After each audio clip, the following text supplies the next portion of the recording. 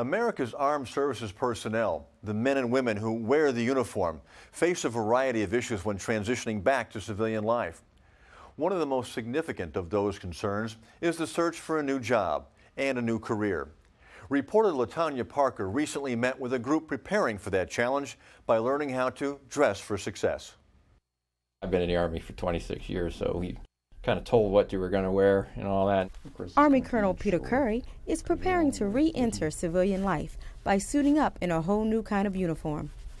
I didn't really know what a custom fit was going to be until I actually put it on and saw the difference. Curry has enlisted the services of master tailor Sofio Barone. Shoulders are about perfect for you. At his shop outside of Washington, D.C., Sofio offers separating service personnel, like Colonel Curry, discounts on custom-fitted suits and shares what he's learned about clothing over the course of a lifetime. These people are in a very precarious situation. They need to know about clothing. I'm a clothing expert. This is something we can help them with. You're going to be going through the interview process, and that's where I'm going to step in. Once a month, Sofio takes his message, free of charge, to soldiers enrolled in the Transition Assistance Program at Fort Myer, Virginia. I got issued my first set of BDUs for my 18th birthday.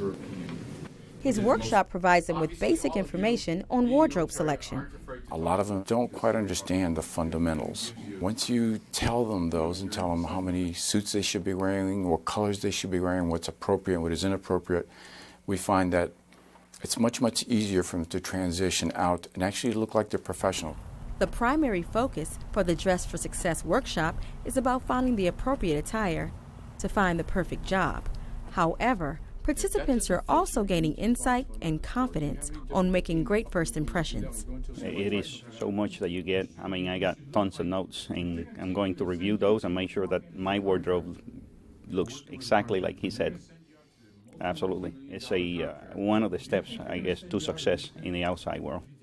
Colonel Curry says Sofio showed him the importance of looking the part in searching for the job you want. You know that if you look good, you feel good, you'll probably do well in your job. Having a good suit will help you transition to a new life, and you can feel comfortable doing it. Feel comfortable? Yeah, absolutely. Sofio's workshops stress 4 key elements when choosing the right interview outfit.